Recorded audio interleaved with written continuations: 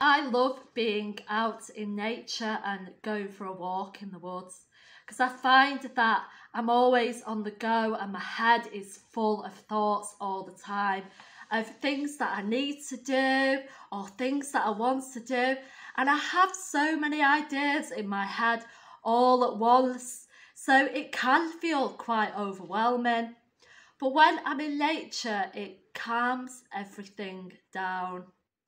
And this is how it can be for dyslexic children, that if they're in class and they get asked a question about, say, animals, they can have loads and loads of thoughts all at once, and it's really hard for them to get them out. And when they do get the answer out, it can be jumbled, chaotic, and the answers can jump around from subject to subject.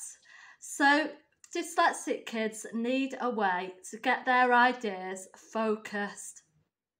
And a way to do this is to use something called a mind map. You may have done this before. What I did was I took the idea of mind map and I turned it into a thought tree.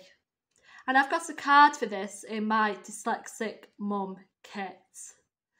Now, the thought tree is a great fun way for a dyslexic child to get their ideas out. So first of all, they do a trunk and they write the subject in the trunk. So if their subject is animals, that's what they would write. Then they would draw 4 to 5 branches coming off the tree. And on each branch, they would write the first words that popped into their head when they think of animals. So on one of the branches, they might write bears. So then they would take the branches and split them up further. So for the bears branch, they might have 3 twigs coming off it, and they would write 3 things to describe bears. So things like big, furry, claws. And then they can also draw pictures around the tree to help them get their ideas out, or they can use collage and stickers.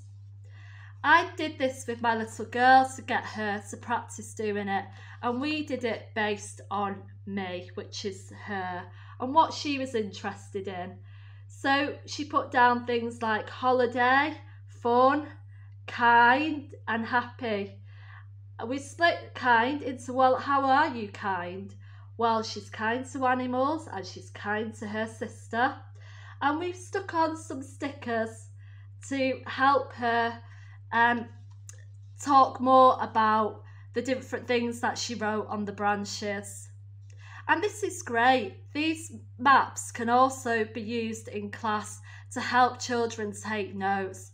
So rather than having to write big blocks of written information, they can take notes quite easily, just jotting them down really quickly, adding more branches when they hear some more information and adding it to the map.